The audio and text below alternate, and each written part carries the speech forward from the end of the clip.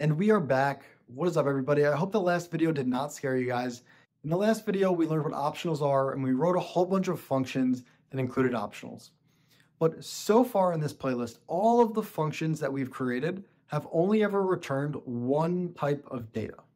But there are cases in your app where you might want to return more than one piece of data. Maybe you want a function that returns 2 or 3 or 10 pieces of data. So in Swift, we use something called a tuple, which is basically one piece of data that has multiple pieces of data inside of it. That's called a tuple, and it's what we're going to learn in this video.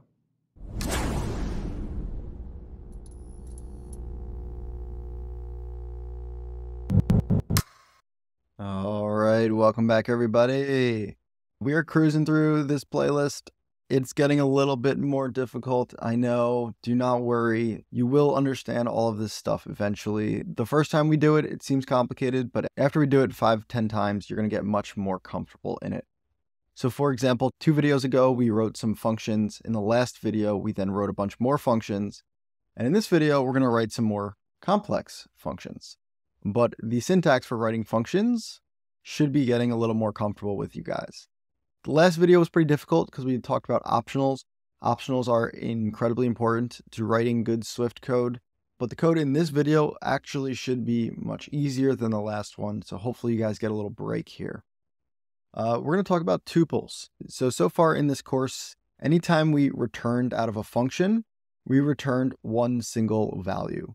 But we can also return a tuple which has multiple values. So instead of just returning one thing, we can return 2, 3, 5, 10 things. Let's right-click the navigator, create a new playground page, and let's call this tuples. I'm going to delete this, and let's write some code. All right, so again, let's create a variable called username of type string. We'll just say maybe hello. Let's say var user is premium of type bool, set it equal to false, and var user is new of type bool, set it equal to true. Let's create a function called get username.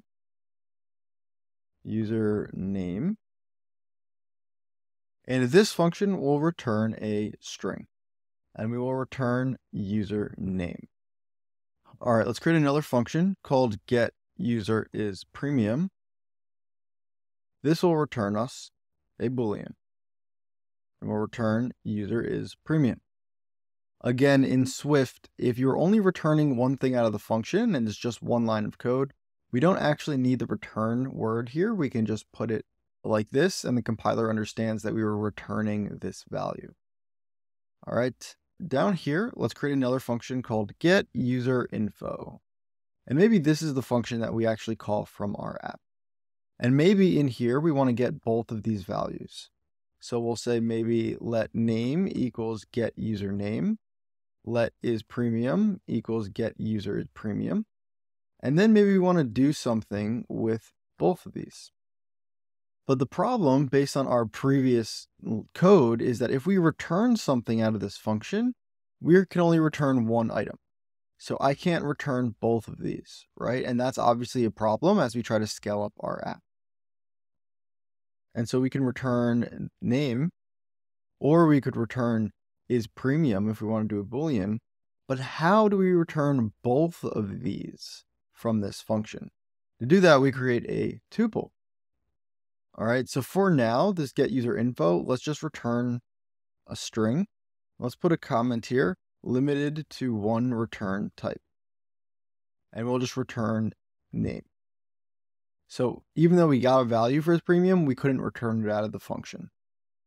But if we did another function, get user info 2, and we can then change the type on here to return 2 things. So to do that, I'm going to type in string, and then the second thing I'm going to return is premium, which is a Boolean. So I will put in bool.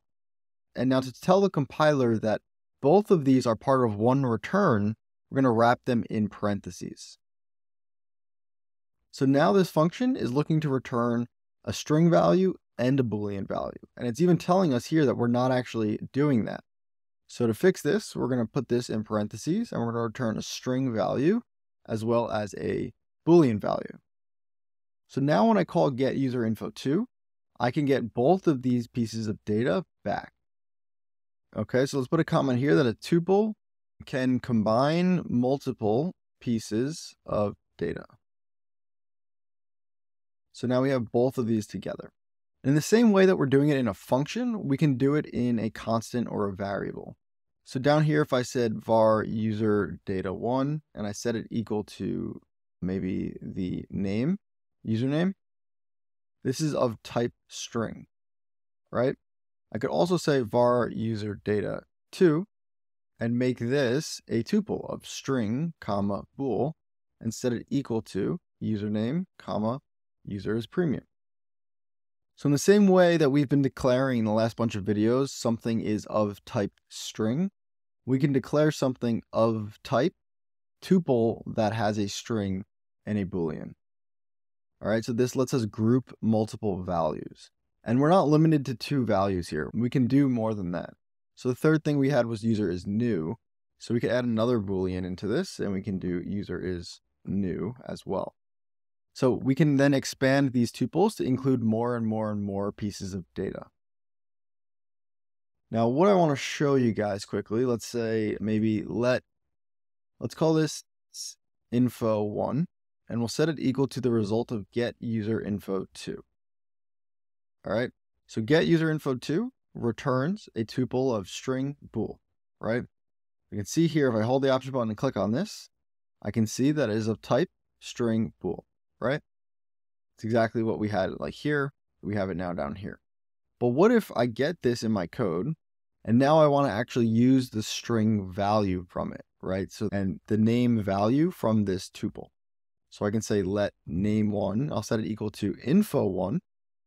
So the tuple that we got back, and I can see again here when I'm typing it, this is a tuple. It's showing us in this completion here. I press the period and I have this 0 and this 1.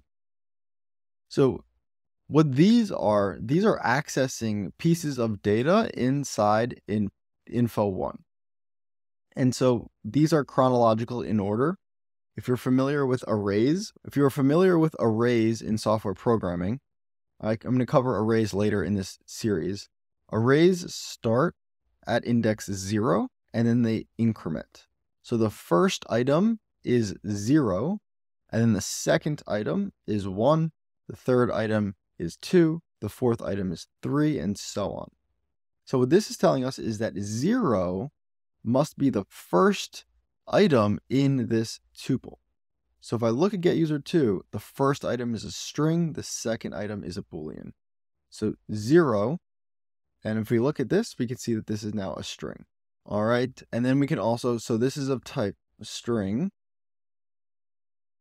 And you'll notice here, if I put 1, right, to try to get the second piece, which is a boolean, the compiler should now yell at us because we can't set that boolean to a string.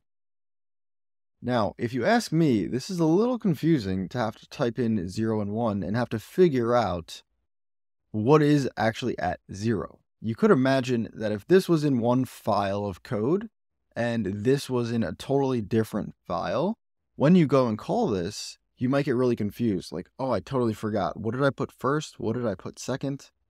And especially if you have a longer one like this, right? If we did user data 2, now we have to figure out what is number 1, what is number 2. That's going to get really, really confusing. And so let's solve this real quick. We're going to create another function here called userinfo3. And this time we're going to give each of these a parameter name. So here, this will be the name of type string, and this will be the isPremium of type bool.